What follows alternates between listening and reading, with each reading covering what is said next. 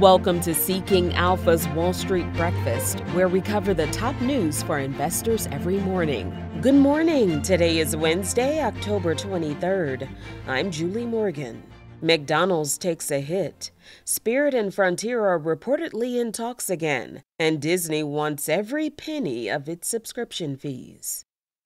McDonald's disclosed on Tuesday that initial findings from an investigation into an E. coli outbreak indicate that a subset of illnesses may be linked to slivered onions, used in the Quarter Pounder, also known as the Royale with cheese, and sourced by a single supplier that serves 3 distribution centers. The restaurant chain said that in line with its safety protocols, all local restaurants have been instructed to remove the product from their supply, and McDonald's has paused the distribution of all slivered onions in the impacted area.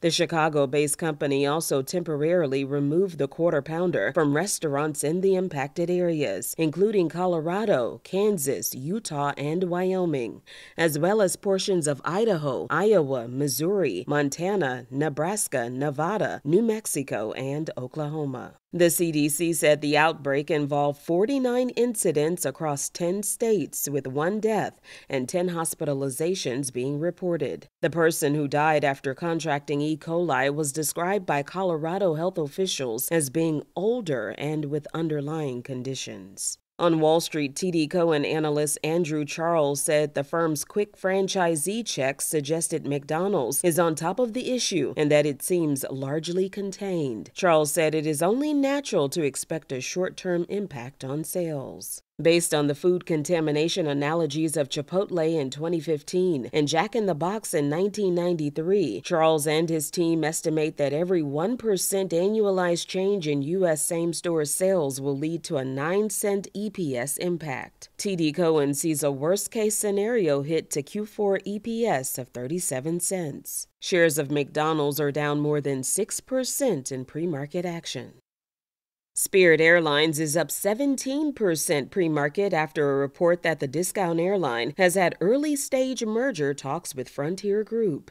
According to a Wall Street Journal report on Tuesday, which cited people familiar with the matter, the 2 low-cost carriers have had recent talks about a potential merger. If a deal between the 2 carriers is agreed to, it would likely happen as part of Spirit restructuring its debt and other liabilities in a bankruptcy. If you remember, Spirit attempted to merge with JetBlue only to have it blocked by a federal judge in January, who considered the marriage between the 2 lower-cost carriers as anti-competitive. Since that decision, Spirit shares have collapsed by 86%. Frontier Airlines originally agreed to buy Spirit in February of 2022 in a $2.9 billion cash and stock deal, though JetBlue ended up winning a nasty bidding war for the low-cost carrier. Spirit Airlines has a short interest of 33%.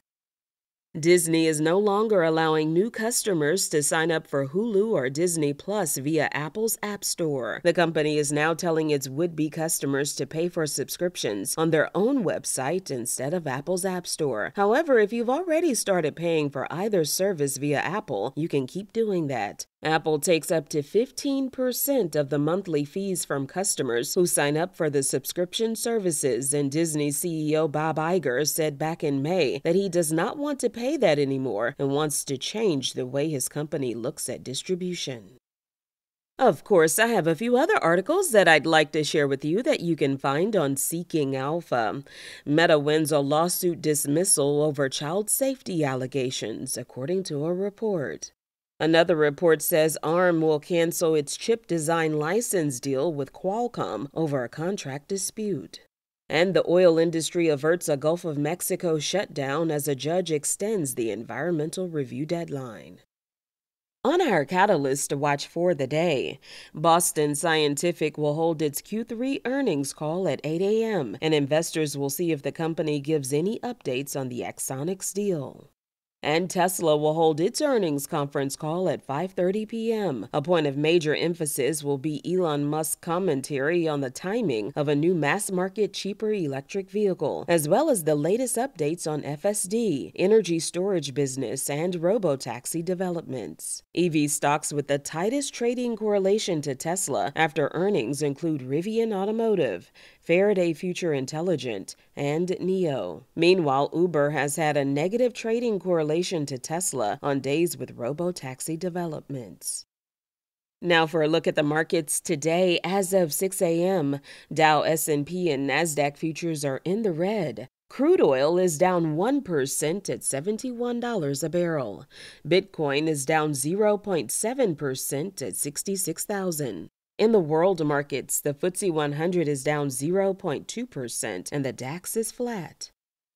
Starbucks is on our list of the biggest movers of the day pre-market. Despite increasing its dividend by 7%, Starbucks is down 5% due to disappointing preliminary fourth-quarter results.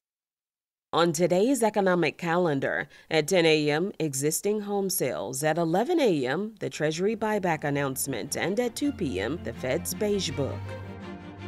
That's it for today's Wall Street Breakfast. Thanks for listening. To take full advantage of Seeking Alpha, join the highest quality community of real investors discussing stocks and ETFs at seekingalpha.com/subscriptions. I'm your host, Julie Morgan. Go out and make it a great day.